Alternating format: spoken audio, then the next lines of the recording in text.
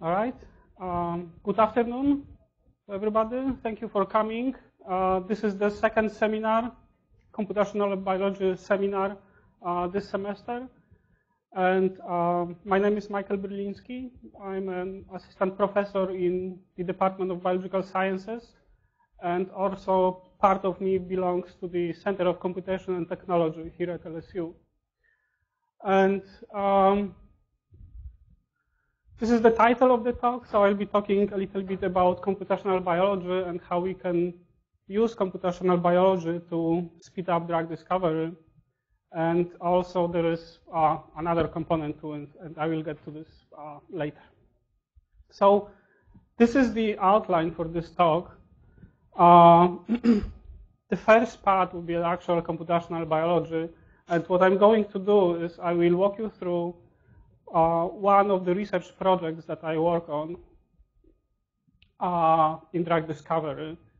And the second thing, I'll be talking a little bit about cutting-edge computer technologies and how can we use them in computational biology.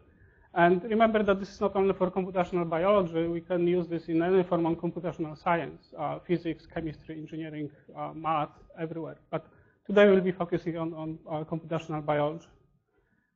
So the research project that I'll be talking about is focusing on the development of novel antibiotics, okay?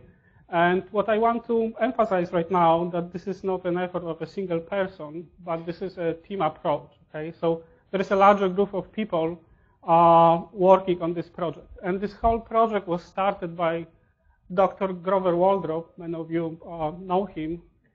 He's a full professor in biological sciences, and he's shown right here, sharing his ideas with other people.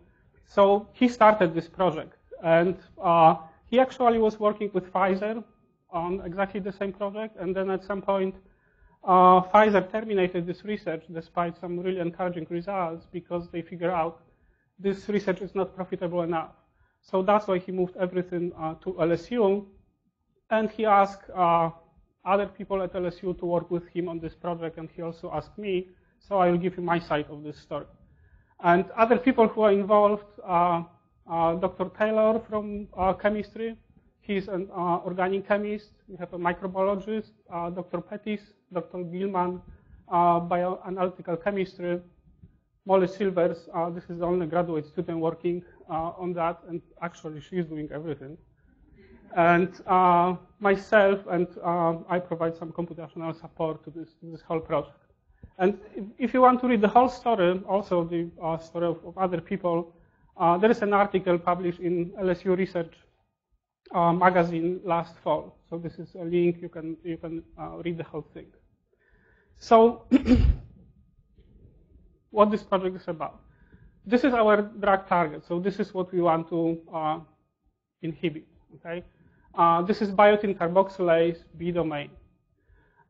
This is very important enzyme in bacteria because it catalyzes the irreversible and biotin-dependent carboxylation of acetyl coenzyme A to produce malonyl coenzyme A, okay?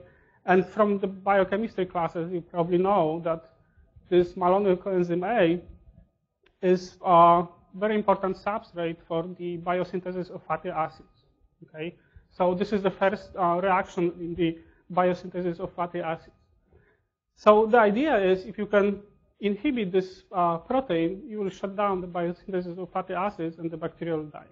Okay, so that's why this is a very attractive target for the development of novel antibiotics, and this is what we are after. And this is the crystal structure of this enzyme with ATP inside the binding sites, or active site is right here. And Pfizer already developed 14 inhibitors to inhibit this binding site. However, there is some echo here. However, none of those inhibitors are perfect, and those are not real drugs, so there is still lots of work to do, and this is what we'll be doing. So these are just some examples of those inhibitors developed by Pfizer. There are 14 of them. I just show 5 here. And specifically, you will be focusing on this scaffold, which is aminooxazole. It's shown right here. So this is amino-oxazole scaffold. And there are two compounds developed by Pfizer. As you can see, they have different moieties attached to the side groups R1 and R2. Okay? So we'll be trying to modify those groups to get a better drug.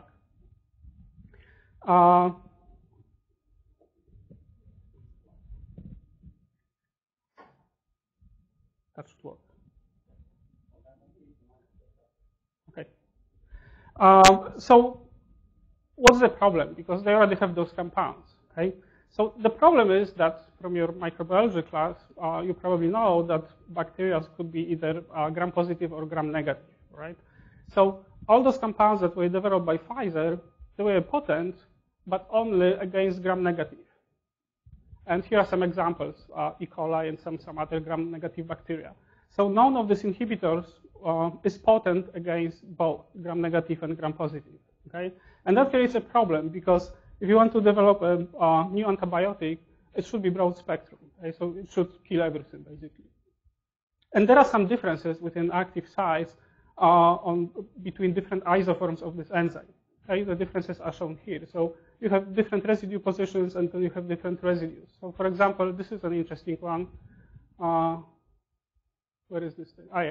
437, right? Isoleucine in gram-negative, and then you have threonine in gram-positive. So there are some differences. And those differences actually make those compounds inactive towards gram-positive. So we'll try to fix this and come up with a drug that is broad spectrum, that will kill all those bacteria species listed here. So we'll start from some sort of molecular modeling or computational biology, and this is my part, so this is what I'll be talking about. And we'll be using something which is called virtual screening.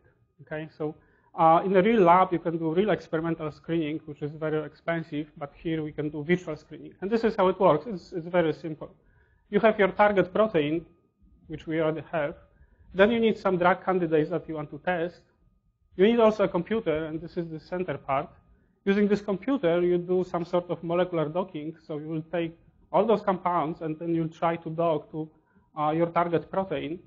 And you will see how well those compounds fit inside the active site of your protein, right? If you find something that fits really well, like this guy over here, then you can test this experimentally, okay? And that will speed up everything, and it will dramatically reduce the cost, right? Because you don't have to make all the experiments for all those compounds. Just select very few of them, so you dramatically reduce the cost of an experimental screening by using computations. And this is actually how the simulations look like. You have your protein. That's actually a different protein, but it doesn't matter. The methodology is exactly the same. And then you have your compound, which is the drug candidate, and you just try to feed this into active site, right? And what the software does, it also calculates this energy of interaction and try to find the optimum binding pose with the lowest energy. And then if the energy is low enough, it will tell you that, oh, this is a good drug candidate. You should test this experimentally. So the project looks really, really straightforward, and I was very happy to work on that. All the tools are there, and just run this in your computer, and everything will be fine. So that was my initial plan that I was very excited about.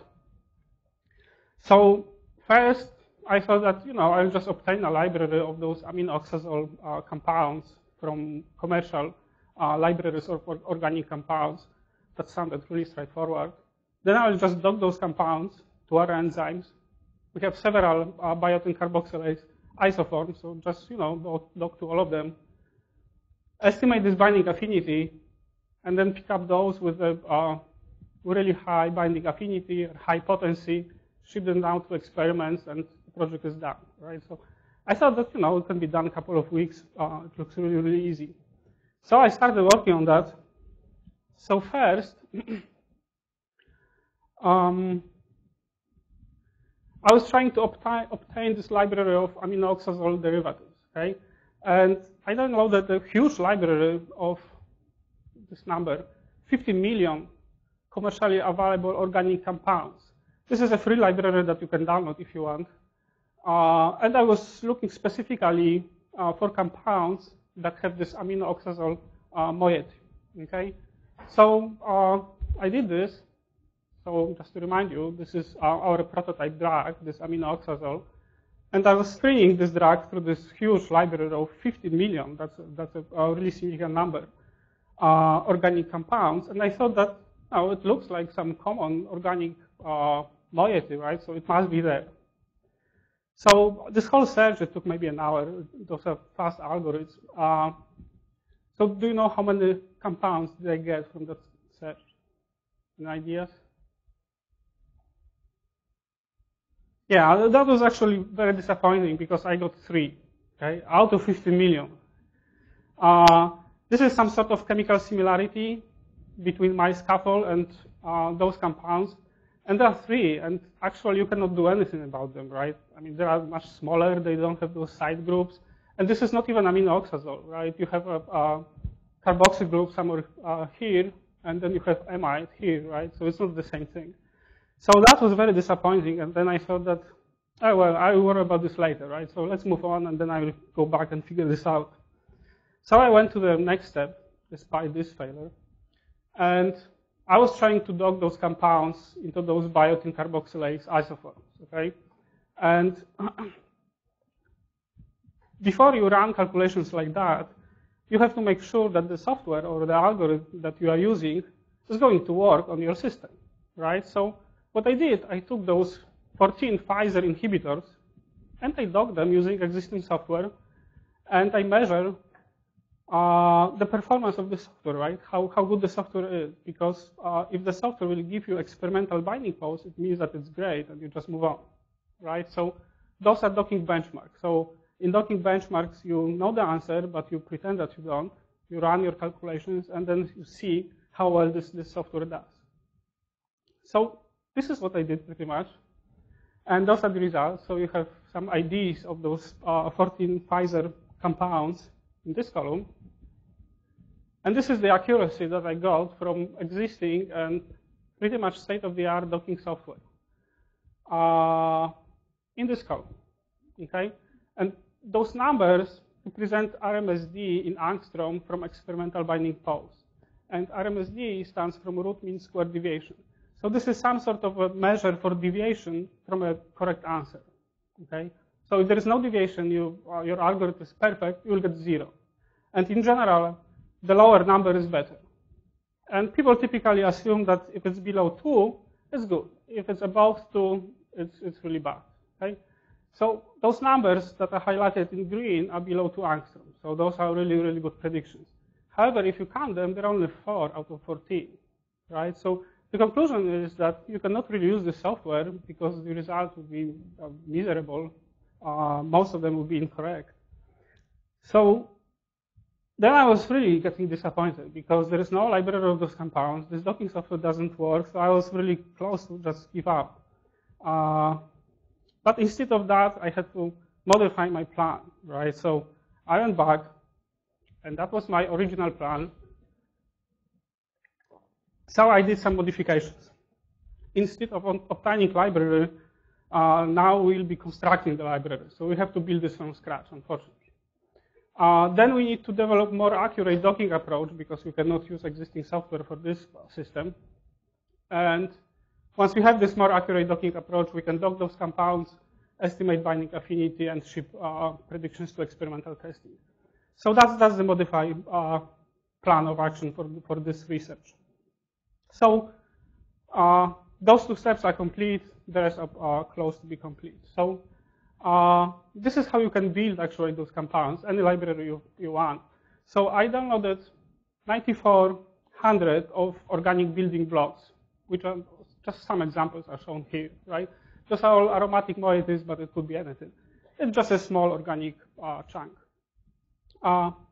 We know our prototype molecule, right? So you just take 2 of these and you attach them to group R1 and R2. And this is how you can build those different organic compounds. So I did this. I explored all possible combinations. This is just some combinatorial chemistry, right? And I got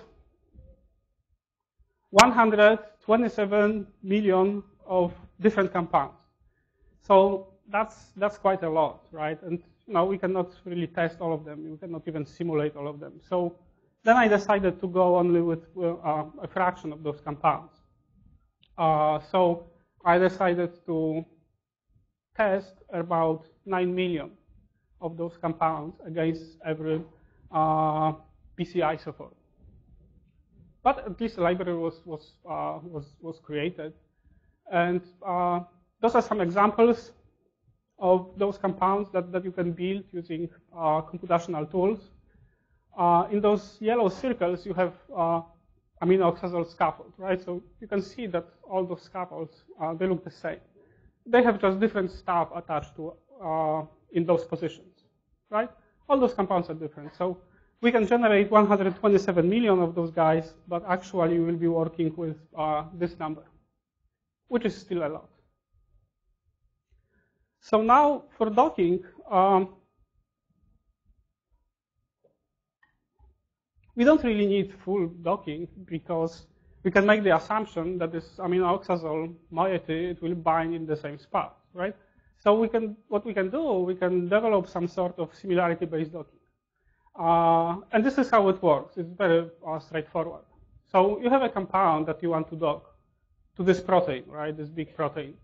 And this protein happens to be already co-crystallized with one amino oxazole inhibitor, which is sitting right here, right? So you take any of those 9 million compounds and you place it in this binding site in such way that this amino oxazole moiety overlaps with this one. And then you just optimize the position of those side chains, right? And that simplifies everything. And the accuracy should be higher, and the computation should run much, much faster.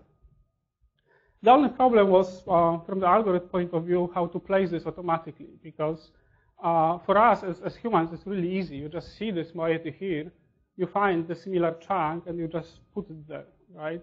But if you go, for example, by atom types, you have several oxygens here and nitrogens, so for the algorithm, it's really difficult to do this. And this is also known as a NP-hack problem. But there are some algorithms that you can use, and one is graph-based chemical matching. It will just match equivalent atoms for you. This is a really, really fast algorithm that you can use. So that's really, really straightforward. You can actually do this similarity-based docking for this project and for any other system, actually. And since we've been developing this, I just thought that, instead of developing an algorithm that will work only for one protein, you can build something that is more general. So you can use this for any other systems, right? For any other drug discovery projects. So that's why we try to do this in a more general way, so this algorithm can be reused for some other projects. So that's why I was running some more extensive testing of this algorithm, and specifically we're interested in the prediction of binding pose. So how well you can reproduce the experimental binding pose of compounds. So that's the first question. And the second question was if you can get the binding affinity right. Okay, that's even more difficult question. So for each of these questions, we have separate data set to work on, and we try to make this data set as large as possible, right? So we try to cover as much as possible. So those are representative benchmarks. So the first data set was done on 280 pharmacologically relevant protein drug complexes from this Aztec CCDC dataset. And the second one was done on 1,400 complexes from binding database. So for every complex from this dataset, there is experimentally measured binding affinity. So you can try to predict this or estimate this using computations, and then see how well you do with respect to experimentally measured binding affinity. And there is lots of things that you have to calculate to make sure that your algorithm works as it was designed to work. So you worry about the binding pose prediction, you worry about binding affinity prediction. You also need to account for sensitivity to structural distortions in proteins, because when small molecules bind to proteins, there is some rearrangement of side chains and things like that, so the conformation might be a little bit different, and that will affect all the results, so that may affect binding pose prediction and the estimation of binding affinity as well. So we have to worry about those things too.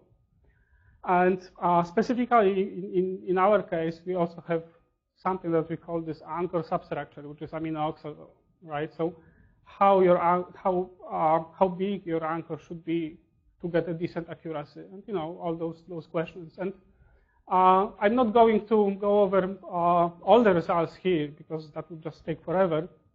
But I will just show you a couple of plots. One for this binding point post prediction and one for the actual virtual screening. Okay, so that will give you some idea how well this software works in a real virtual screening scenario. So this is just some result, and don't worry about those inset plots for the prediction of binding pose. Right? So we already talked that you can measure this by RMSD. Right? So now you don't have one protein, but you have 280.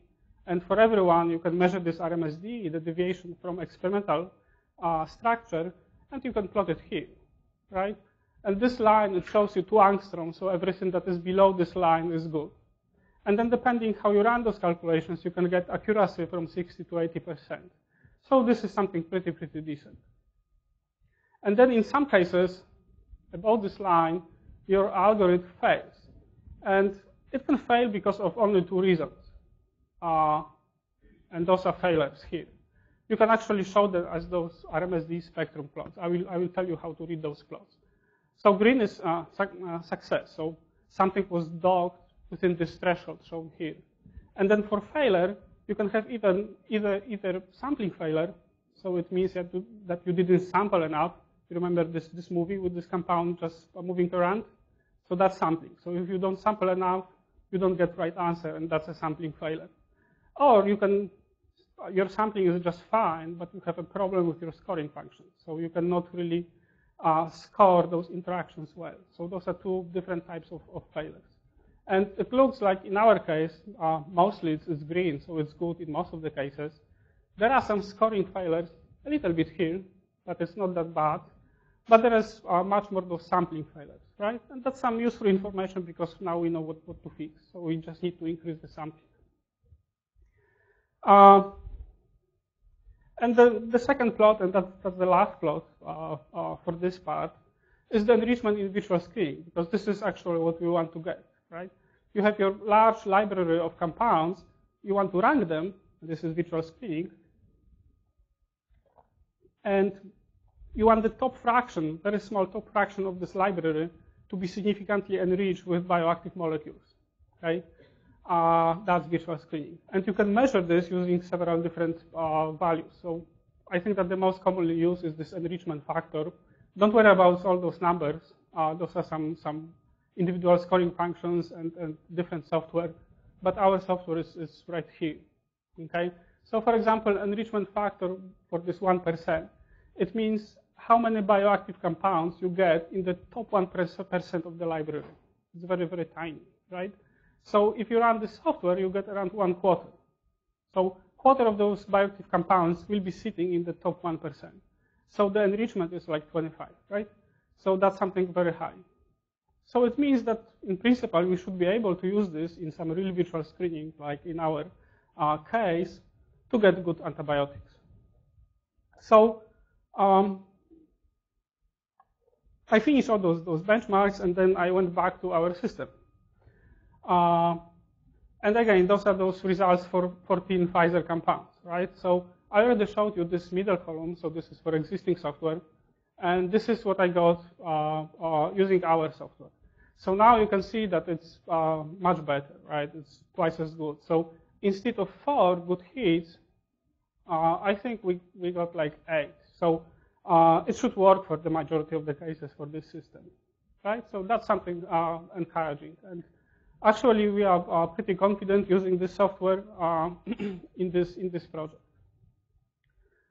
And then the last thing that I check is that if you can the binding affinity right. And since this is an enzyme, we will try to predict IC50. And from biochem class, you know that IC50 is a half maximum inhibitory concentration of a drug that inhibits an enzyme. So the lower, the better. But what we are concerned about is the correlation between real experimental IC50, which can be measured experimentally, with the values that we predict. Okay, so we want to see a high correlation, because then you have those 9 million compounds. You can calculate those IC50, and if there is a good correlation with experimental values, then you don't have to do 9 million experiments, right? And that saves you lots of time and money. And actually, for this system, the correlation is pretty decent, right? So whatever we predict here, it agrees very well with experimental value. So we don't have to do that many experiments anymore. So now let's review what we have in this project. And this is pretty much where I stopped. But I want to show you what else we are working on right now. So we have 9 million those drug candidates that you want to dock against 7 isoforms of this enzyme from different bacterial species, right? And we are covering gram-negative as well as gram-positive.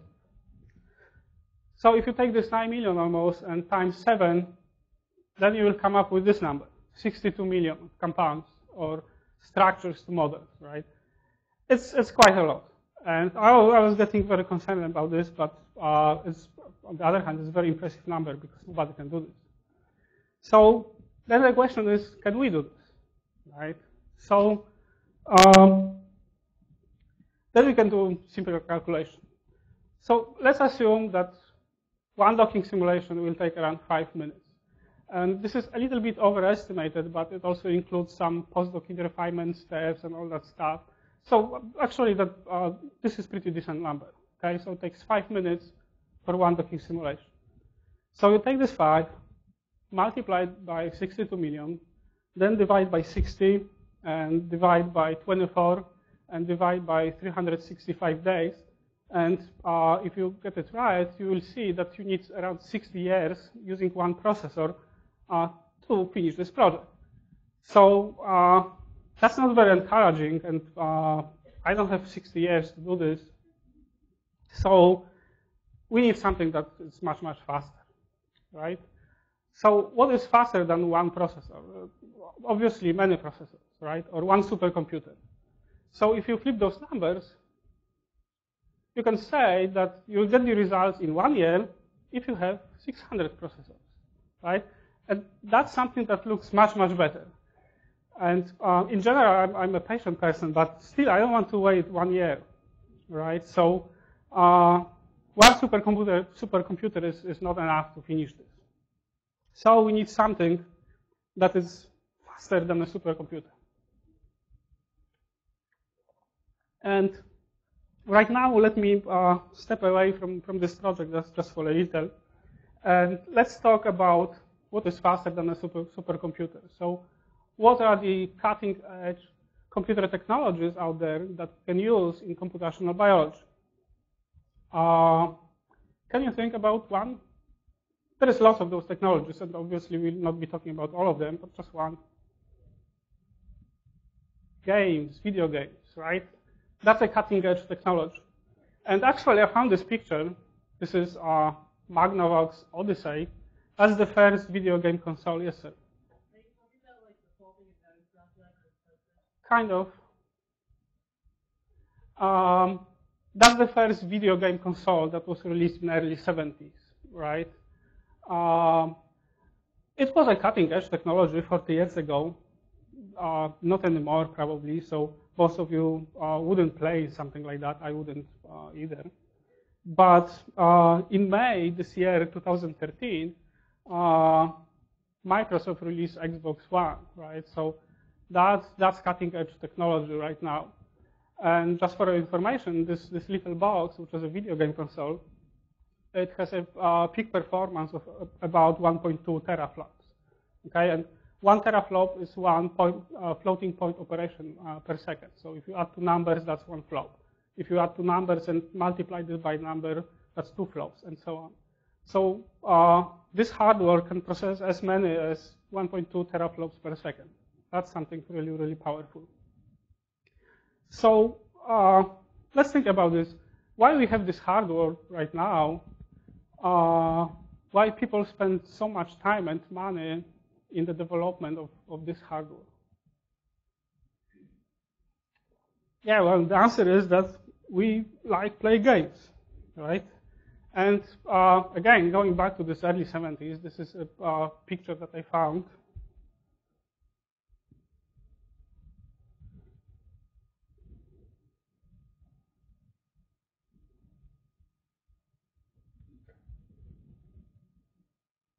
I'm sorry, I cannot switch the slides. It's frozen. Did something happen?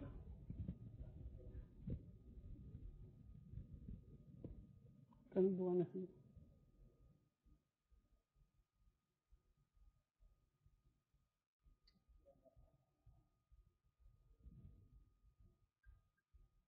Something is hanging.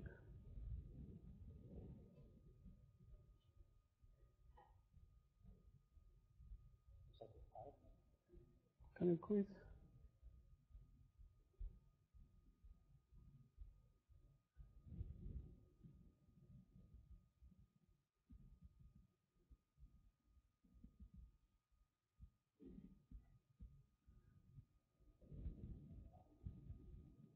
Oh, well.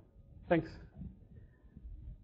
All right, so people, I like playing video games, so that's why we have this hardware right now. And I found this picture on the internet. So two people sitting and playing this Magnavox Odyssey in early 70s. And to me, it looks like tennis. I'm not really sure what this game is, but it definitely looks like tennis. Yeah, so that's a ball and two players just bouncing the ball, right? So they look happy, but I suspect that this is some sort of a commercial picture, so they're supposed to be happy. But what this guy is really thinking is that, what the hell, this is a square tennis ball, right? I mean, he's probably very disappointed playing this, and I'm sure that you would be disappointed as well. So this is not what we want, right? So we want to play something that is more realistic than a square tennis ball. So how many of you would like to play something like that? Nobody. But right now we have something more like this one, right? So let me repeat the question. How many of you wouldn't mind playing this or have some experience playing this? All right, that's much better. Okay, so this desire to play video games, it actually stimulated the development of hardware that can be used to play those games, right? So Xbox One, Xbox 360, all those video games consoles, they were developed for people who play games, for us. So we can actually take a look what's the change in this hardware and why this hardware is so fast and why you can play those games right now. I was actually thinking about bringing my Xbox here and trying to look inside, but then I thought that it's probably not a good idea. But I downloaded some pictures so we can see what's inside anyway. So this is just Xbox 360, right? We can open it up and see what's inside. So this is what you will see. Some capacitors and two big radiators. So we can take them off. And under those radiators, you will find two chips. Right, this is one chip, and this is another chip. And many of you already probably know that one of those chips, this one, is a CPU chip. This is just a regular processor that you have in your laptops or in your desktops. This one actually has 3 cores. In most of your laptops right now, you have 4 cores, right? It's quad core. And then you have another chip, which is called GPU. And this is the graphics processing unit, okay? So this processor was specifically developed to process all this huge amount of graphics that you need to process when you play a game. And actually this split, because before all the computations were done on only CPU, but around 10 years ago, people figured out that, let's just separate them and let's develop a very powerful graphics processor for video games consoles so we can play better games. So that's why they came up with this GPU, that's a graphics processor. And we can actually see that those GPU units are much, much faster than CPUs. And this is, again, some images that I download from the internet. So here you have a timeline going back from 1970s. We are right somewhere here. And the blue line is the speed of a CPU, just a regular processor that you have in your laptops.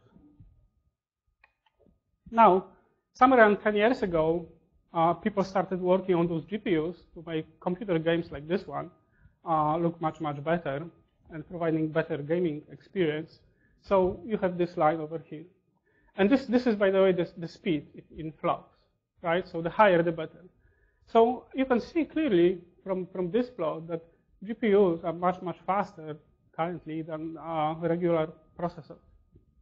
And this is another plot very similar that compares, you cannot probably read this very well, Intel CPUs that you have in your laptops with NVIDIA cards, right? So probably many of you have GeForce cards in your desktops. So this is a series of GeForce cards going back from 2003. So those first graphics cards were very comparable in a peak performance to CPUs, but then they just took off. And right now, they're much, much, much more powerful, right? So the development of this hardware was stimulated only from the video game industry, right? From our desire to play better games.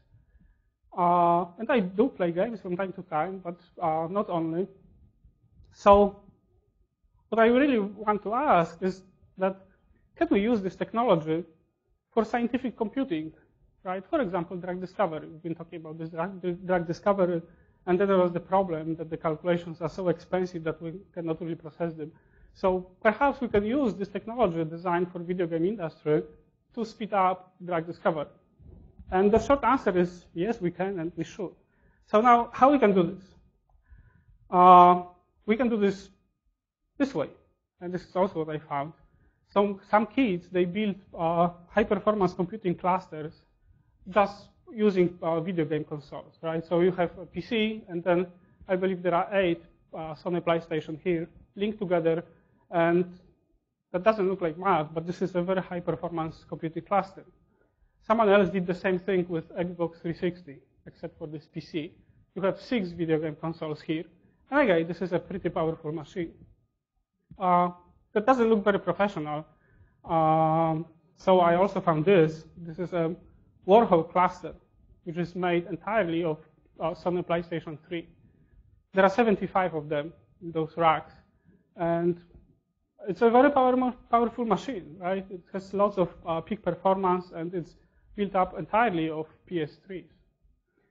However, again, it doesn't look very professional, and you actually don't have to use the video game consoles themselves to build machines like that, because most of those technologies developed for video games, you can also find on cheap graphics cards for your PCs. And this is an example. If someone plays a video game on your desktop, this is what I'm guessing that you have, right? This is a regular PC, which is equipped with powerful graphics card. In this case, this is GeForce 8800 GTX. So actually, this graphic card, which is shown over here, is much, much more powerful than this whole PC, right? And it's easily accessible. So you can play games on that, or you can use this for number crunching. You can run simulations like Discovery on that stuff. And actually, if you are interested, you can put more of those graphic cards in your PC. I found those with like 3, right? And now the speed of the processor, which is sitting here, is just irrelevant, because those 3 graphics cards, they provide so much performance that the speed of the CPU is just negligible. So you have a 3 GPU version. And you can actually build something like that really cheap. I think the cost of a graphic card is between $300–400. You can get this on Amazon really, really cheap. And you can build high-performance machines like that, which are sitting on your desk. So now the question is, can we use this for this drug discovery, right? So I'll be going back to our drug discovery project. And I will show you that we can actually run this on those graphics cards. And I've been working with people from the Department of Computer Science and Physics at CCT with faculty and students, and over the past semester, we developed a fully functional code for ligand docking that is running on those graphical processors. And now it's called GPU dock, right? So this is still ligand docking, but all the computations are done using GPUs, not CPUs. And we're benchmarking the performance of this code to see how much faster it runs using graphics processors instead of CPUs. And this is pretty much what we've been using. Relatively cheap graphics card, which you can get for $300, GTX 580. And we'll be comparing the speed versus just Intel Core i7. Right? So this is a standard state-of-the-art Intel processor right now. So this is the performance. We are measuring the speed. So the higher is the better, right? So that tells you how much calculations you can do in a second. So the higher, the better. So first we measure how many calculations we can do using a simple single CPU thread, right? So not that much. I think it's like around 1,000. But this Intel i7, it has many threads, right? So you can run using all the threads. And that should be the second one. Yep, it's right here. So it runs like 6 times faster because you have 6 threads instead of 1.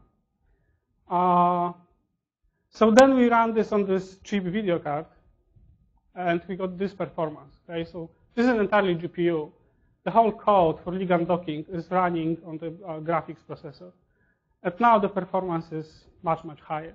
So it's around 50 times faster than one CPU, and over 8 times faster than 6 CPU cores. So now if you have this graphics card, and you move to the other configuration with 3 of them, right? You pack 3 graphics cards. So this plot will end probably somewhere here, right? So you have something that runs really, really, really fast. So now we can go back to our biotin carboxylase project, and we can ask the question, so if we can do this now, right? And the answer is yes, and we are actually doing this right now. So this whole project will be actually completed, this modeling of 62 million of structures using GPUs, right? So our estimate is that using 600 processors, it would take 1 year. So now if you have 600 GPUs, it will run 50 times faster. So we will be done in a week, okay? That makes a huge, huge difference. So now there is another question. It's all very nice, but do we have those GPUs that we can use, right? Because something runs really, really fast, but you don't have the hardware, so that you cannot really use it. But the answer is yes, we do have those GPUs here at LSU. It's not a problem. And those are some of the systems that are already here physically, or some that are coming to LSU. This is the largest cluster that we have right now. It's 440 compute nodes. It's a very powerful system. The peak performance is 146 teraflops. And the interesting thing is that 50 of those nodes, they're already equipped with NVIDIA graphics cards. So we can just use this for the docking project. There is another smaller cluster, 24 nodes, which is entirely based on GPU. And this is the next generation of graphic cards. This is called Kepler. And there is another system that is coming to us. It has different accelerators, also including NVIDIA Kepler cards. So those are graphics processors. So right now we have everything. We have very good scientific project. We have all the codes that are running on GPUs, and we have hardware. So I think we'll be done in a week. So probably next time I will tell you if we have a drag or not. All right, so if any one of you is interested in GPU computing, there is a GPU computing group at LSU. Okay, so right now we have around 30 faculty, postdocs, and students from physics, chemistry, biological sciences, computer and electrical engineering. So we meet once a week. Those meetings are open to everybody. So if you are interested in this form of computing, please feel free to join us. It's in the new CCT building, DMC, Digital Media Center. It's 5-minute walk from here. And by the way, this is the architecture of this GPU, but we are not talking about this. It's just pure science and research. So if you are interested, this is a link. You can just click, find us, and you can join us. All right, so I will be finishing up right now, and acknowledgement to some people that I work with. So this is the antibiotic group, mostly from biology and chemistry. There is another big group of people who use GPU in their research. So I work with all of them on the development of those new docking codes that run on GPUs. And there are also some other projects that I didn't talk about, maybe next time. One is structured bioinformatics, and I work on that mostly with people from computer science. And there is also some exciting cloud computing. And I'm also grateful for support to several different institutions, and resources are provided by LSU, LONI, which is Louisiana Optical Network Initiative, and also XC, which is funded by NSF. And thank you for your attention, and I'll be happy to take any questions.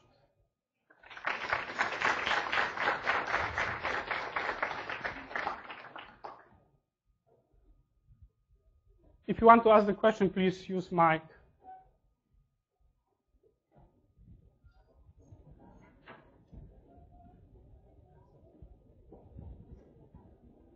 Okay, you said if you use the regular process, it would have taken you a year, but how long did this whole process have taken you with developing the software and all of that?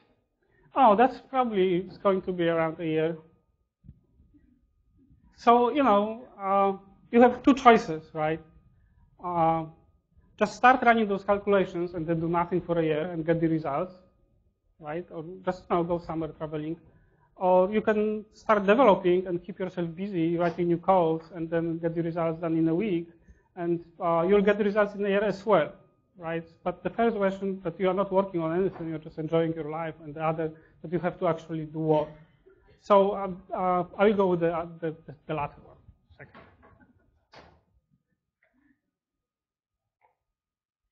Anyone else?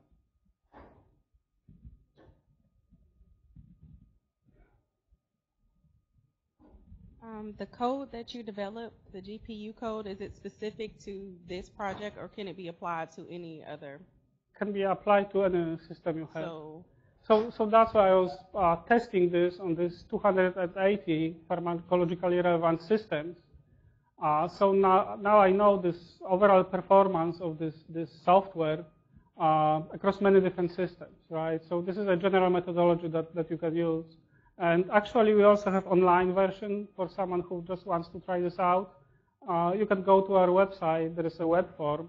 You can upload your files, protein in some ligands, and it will just run the calculations for you. So you don't have to even download this.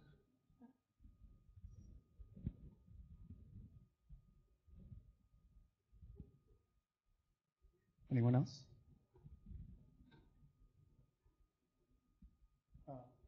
Look down there to see if Brad had any questions. No questions? No questions. Or you could specifically ask him to type it. He'll hear it. Okay. He can hear you. Brad, if you have any questions, please type.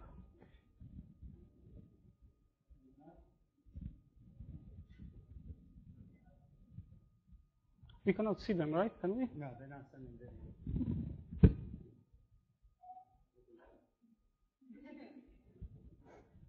All right, thank you.